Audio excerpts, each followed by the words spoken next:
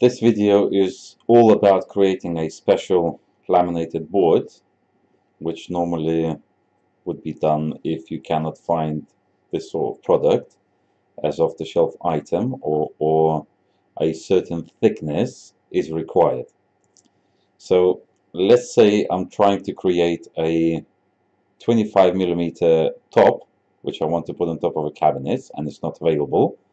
Also, I want to create a 40mm worktop out of birch ply with the laminates, and maybe say 45mm floating shelves. So let's start with the worktop. Let's choose our laminates. Currently we have Egger, but we are working on uploading Formica, Siloglyph, Abbott Laminati, etc. So there will be a lot more to come.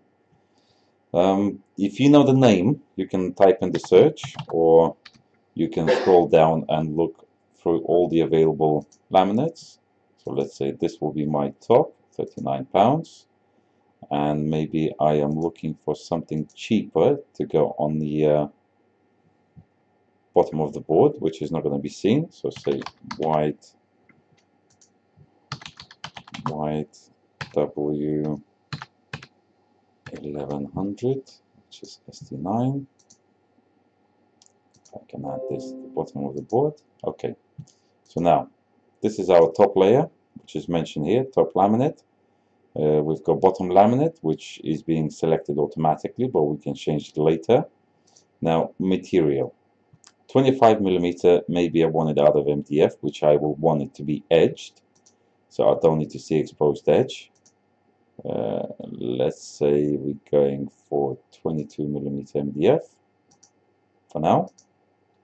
Continue, and we can select 22mm MDF, and now we can change to 1mm Alpine White as a bottom layer. I can select create board, and the board is already created. Now my next version was 40mm birch plywood board. So again, I can use the same truffle brown for top layer. Now I want to select plywood. Because we are laminating, it doesn't need to be the highest grade, so let's go with the lower grade. As you can see, 24mm is the thickest that is available. So how do we get to 40mm? We can either do two 18s, which would make it 36, plus 2mm for the laminates, 38. Sounds good? Let's go. Continue. Here we can do 18mm birch ply, add a board layer, which is a second layer, and that would be 38mm thickness as the overall, 2mm short of my expected thickness, but it's quite close. If I want to make it any thicker, again I can do another board layer, and I can select material, and I can choose, let's say, 6mm in between. Continue. Having selected this option, now it makes the overall thickness of the sandwich 44mm. If I want to, I can choose different materials. I can make sandwiches out of any material range. So if I would like to, I could get, say, colored MDF, which is not common, but I can do it. So maybe I want to add 8mm, which is going to be like a fancy edge to be seen. Velcro mat. There we go. We've got a sandwich. Create a board. Done. We've got two boards now. Well, basically I've covered the shelving requirements, so we can skip building of the next boards, and we can do a shelf and tops. And now we can do our cut to size. So we've got 24mm, which we want to edge. So I can say maximum is 3035. So I can do 3 meter length and say 600 wide. And I need two pieces. And now I can apply the edging to it, which again comes as standard or solid lipping.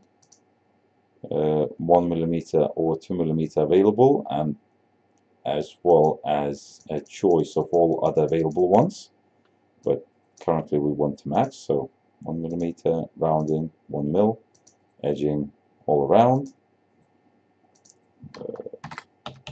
tops A. And the next one we had was 46 millimeter with the exposed edges.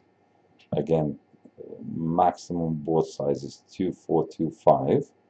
So let's say 2400 by, again, these are going to be like shelves, so they're not going to be too deep. Let's say 300 millimeters.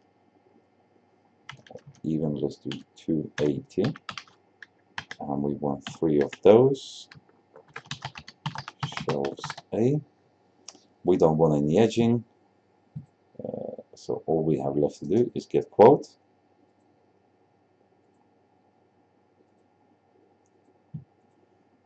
We've got the board summary for what I wanted to cut. Yet again, we show all the available leftovers, etc. Laminate summary. These are the build-ups of the boards explained with the prices and sandwiching costs and dimensions, etc. Pricing costs. We've got all of that. Edge banding summary. Again, we've done only 2 parts, so not much to look at.